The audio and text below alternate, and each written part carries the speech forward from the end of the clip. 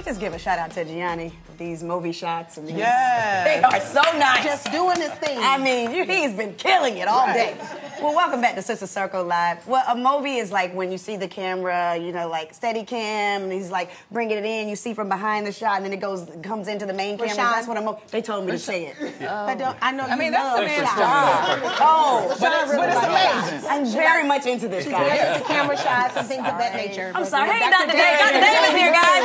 Yes. We have a guest, huh? Right. Hey, welcome back to Sister Circle Live. Okay, spring has sprung, and with that comes seasonal health challenges. So we have our resident doctor, Dr. Dave. You will see him continuously on the show. First of all, because we love him, and secondly, he knows what he's talking about. Absolutely. All right, so welcome back to the show. Thank you. All righty, so let's jump right into it. The CDC has just released information, and they're very concerned about the Zika virus and mosquitoes. So tell us what we need to do to help prevent any of this happening to us or our families. Remember all this Zika over the last year or so when babies were born with small heads, microcephaly? That's a very real concern still today.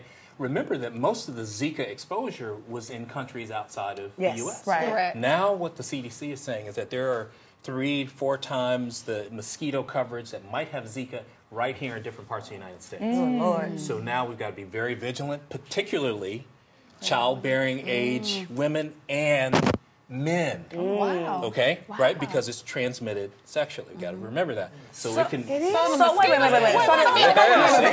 Yeah. So the Zika can affect sperm? That's exactly right. It can live in the semen. And so if you've been, you know, we used to say, you know, if you've been to a Zika, you know, sort of endemic area, that you've got to be careful with mosquito bites, and they want 6 months or so after you've been there before you really start doing some family planning, or I should say unprotected relations. Now we see it in the United States. Wow. So the key is get the mosquitoes down. How do you do it? Well, use repellent. Use repellent. Now, it's not the most, you know, people kind of, you know, are aversive to that, but here's the deal. The CDC, the EPA have got different repellents that work really well. Not just against mosquitoes, but ticks as well. We need to start using that. So go to the sites. I put a tweet out for reference. The second thing is around your home, try to get all the mosquito nests down. What is that? Standing water. Yeah. That's where they build their nests. Right. Where is it? So What get you the said? dog, Standing water. the dog bowl, the bird bath, all these nice things. You got. What about a pool? No. The pool too, but you know, if you keep it clean, and usually if you've got the you know, chlorinated water, you're Okay. Should be good. Yeah. Okay. What about saltwater pools? Wait, where you got saltwater pools? Oh, I know somebody. I know. I mean, there might be. I don't know. I mean, so is that safe? That's the life. Yes. It's probably better because salt, you know, is one of those things that kind of kills the germs. So, I don't necessarily use repellent, but I do use Skin So Soft. Skin So Soft, honey. We're quite good because we got the good so Skin if So you're Soft. if you're avoiding mosquito bites with Skin So Soft, Yes, then it there you go. works. But I would go to have to go back CDC to and EPA to make sure Skin So Soft is on that list. Yes. So Let's we're be now careful this upon season. the allergy season. Yeah. How do we avoid triggers? Yeah, I mean, allergies can be, you know, we know the simple symptoms of allergies, Sure. runny nose, eyes, all that stuff, but there are times where people can't sleep this time of year. They don't know why. They can't breathe, right? Their voices are changing. That's all probably related to seasonal allergies. Hello, somebody. And you can't have your voice like that, right? She's been going through it now. Doctor, I talked to Dr. Dave one time. Last time he was here, I asked him what could I do. The allergies have been killing me. He told me to get Mucinex D. I took that this morning. They're And cool, you sound and I've great. been using like nasal spray, but it is taking me out. I've never had allergies when I lived in Chicago. I got here. Oh my God! And I can't breathe. I can't sleep. And I'm it's very messing with your voice. tired, and it's messing with We my can't voice. have that, Selena Johnson. So Somebody here's the deal. help! So for allergies, so when you've got sort of cold and congestion, you know, that Mucinex is good. For allergies, though, you need antihistamine. That's what this is about, right? Here's the deal with things that people don't know about. You go find an antihistamine, but things like smoking and drinking. Stop smoking and drinking. Now, it makes sense. Don't smoke. It affects your asthma, but it can affect your allergies. Even hookah. You know, hookah's very popular. But it's the drinking.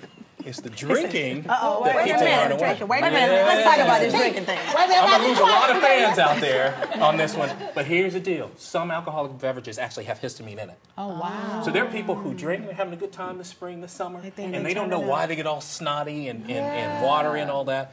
Do you know what alcohol beverages those are? Yes. Which one we need to stay away from? So actually, some people actually have a reaction to to all of them, right? You can have beer, it could be spirits, it could be wine. One size. Sean's fading away now. Here's the deal. Break it down. Break it down. Okay. One size doesn't fit all. If you're not having that reaction to your wine, I'm not going to take your wine. Okay, thank you. Okay. Well, But people who are, then That we might should be why cut I'm it down. jammed up, child. A lot of us, Margaritas especially as like that. African Americans, we feel that we don't need to use sunscreen. We have a lot of melanin, so we're like, oh, we got built-in sunscreen. Right. Yeah. Could you correct that myth for the people? Yeah, And then yeah. would you also let us know what sunscreen or what should be the SPF? Yeah. So this is a big myth in people of darker complexions all over, not just African Americans, blacks, but anybody with darker complexion. You kind of feel like just because you do have some protection with melanin that you don't have to worry about cancer at all. Right. And there are some cancers, melanomas, that are quite deadly that affect blacks and darker skinned people more than anybody else. So we've got to be very smart about this. SPF 30 or greater is what we are recommending to people. So if you're going to go out and have fun this spring, which I recommend, let's go ahead and use some sunscreen. And we need to go, yes or no question, do we need to do that for our children in everyday life too? Absolutely. Okay. Absolutely. Okay. Yep. Protect our kids So, too. but as they go to school, because Yes. I have some for the sunscreen. What for about kids. even in the wintertime? So less so in the wintertime because we're usually covered in Right, the wintertime. But if you're going to be, at a place, you're going on an Alaska trip or something like that, I would cover your face. All right, sounds good. Man, Dr. Dave, he's always full of information. Yes. Thank you so much for being I here. love you.